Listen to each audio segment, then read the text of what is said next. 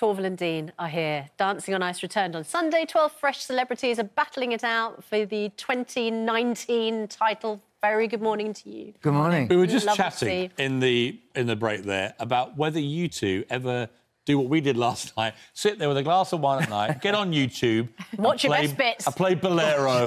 Do you ever play your own Bolero quietly to yourselves?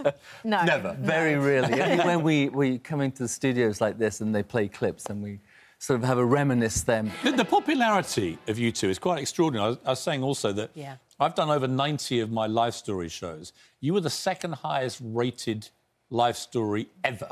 and I think part of it was because people thought we might finally get to the truth about had you ever had the infamous dabble, which you revealed on the back of the bus. And there was this biopic before Christmas the drama about your relationship. And it is, I think people were utterly fascinated by the chemistry that you managed to produce together. I can just... what springs to mind right now is the French couple that you worked with. They have a magical chemistry on the ice, don't they? And I haven't seen that in a long time in any of the other couples at that level. I think we grew up together. We met each other when we were 9 years old and we've sort of started skating. And we were so committed to what we were doing. We were spending all our hours together, you know, on the ice, researching stuff, looking for music. And so that connection over time just brings your sphere so much closer. When you skate together now, how often do you skate together now?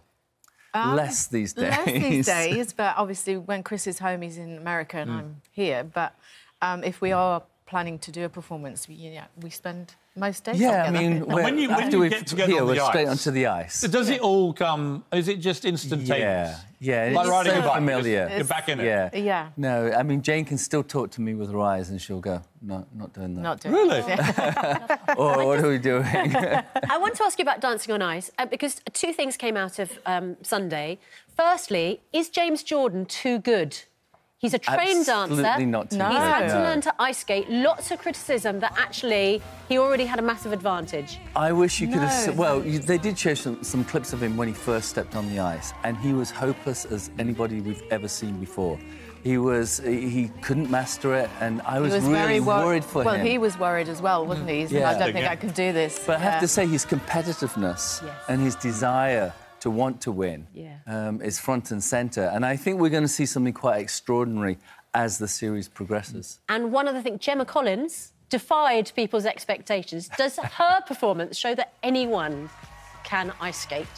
Well, I think she probably had doubts herself initially, thinking, oh, a bit like James, this is too hard. But she's put the work in and she made it to that first show. And very entertaining. Even I tuned in to watch that. And I can't ice skate at all, so I've got huge admiration for anyone that does this. It's great to see you both. Thank you. Best of luck with the show, and obviously the tour, I guess, is coming as well.